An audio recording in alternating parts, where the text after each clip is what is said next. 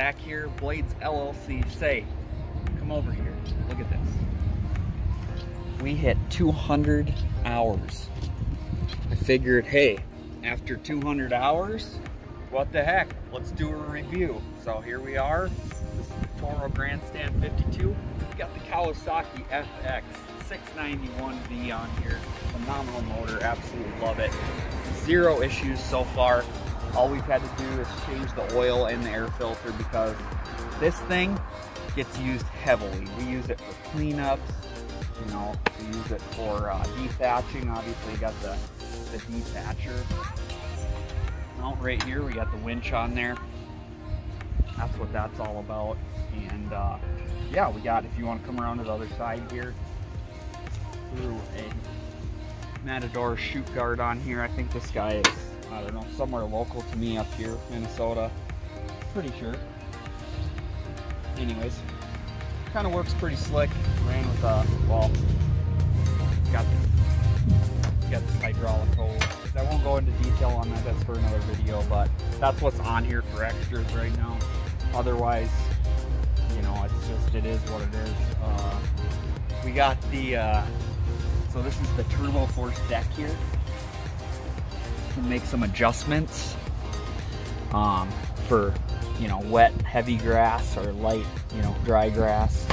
It's designed for, you know, making the lines nicer. What it does is it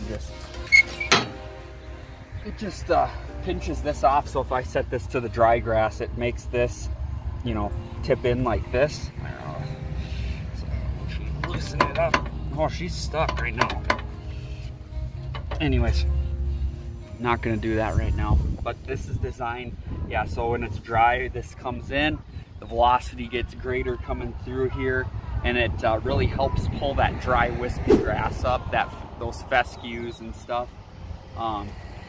Really nice, I do like it. Every once in a while I play around with it, but otherwise I mostly just leave this open. So I will insert a little under the deck video. I'm not a big fan of the deck. Underneath the deck here has just a ton of bolts sticking through it, and I feel like on other mowers that we've had, there's not been that much under there. It just makes for scraping the deck really difficult. I use a pressure washer a lot to get underneath it and stuff, so I'm not a huge fan of the underside of this Toro deck. It's got a lot more bolts under it than I remember there being under my X-Mark. I could be wrong. I had an X-Mark Radius. Seemed to have a lot less stuff underneath it for whatever reason.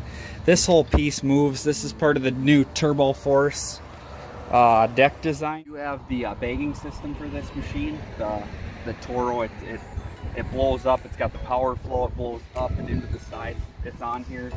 I'll try to get a picture of that for you.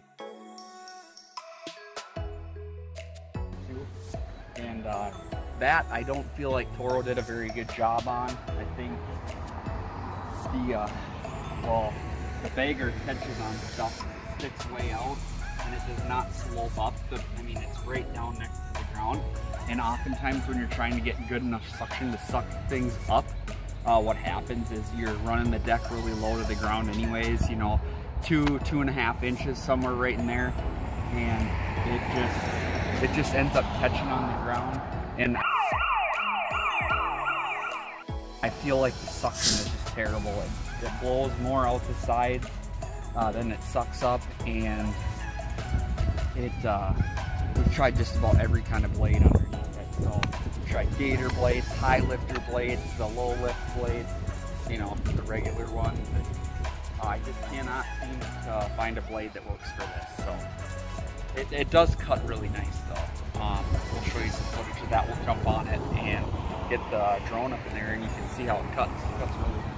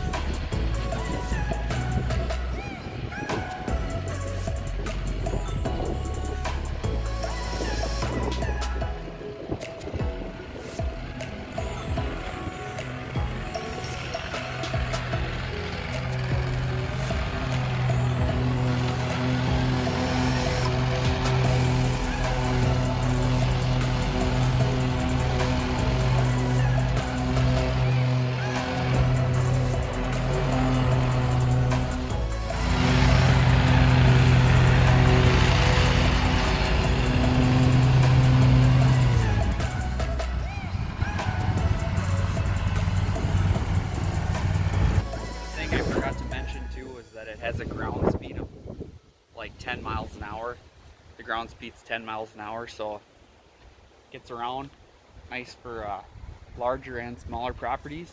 I would say the right place for the Toro Grandstand would be, you know, anything really. It works everywhere.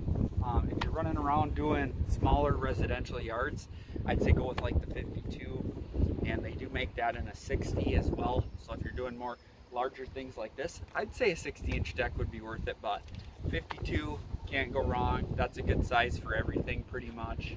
And yeah, been super impressed with it. So let's get to flying here.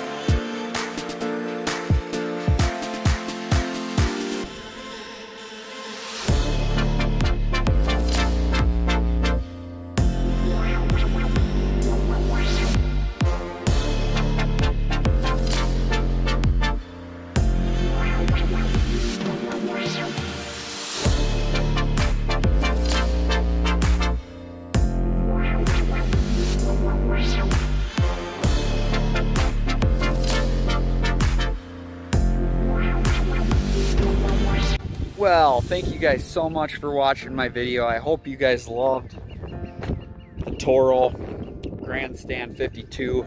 Thing is a beast. Would I recommend it? Absolutely. It's great for cutting.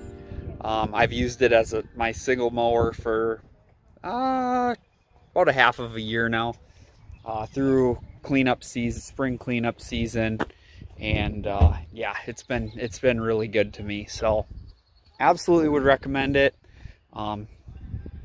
If you guys are in the market for a stand-on mower, be sure to check out the Toro Grandstand. I think you guys will really appreciate it and what it has to offer. If you guys haven't yet, be sure to like, comment, and subscribe. Let me know what you guys think of the Toro Grandstands. If you have any, let me know what you have for issues with them, things that I maybe will run into coming up here. I don't know, I think we're about due to do the hydraulic oil, the hydros.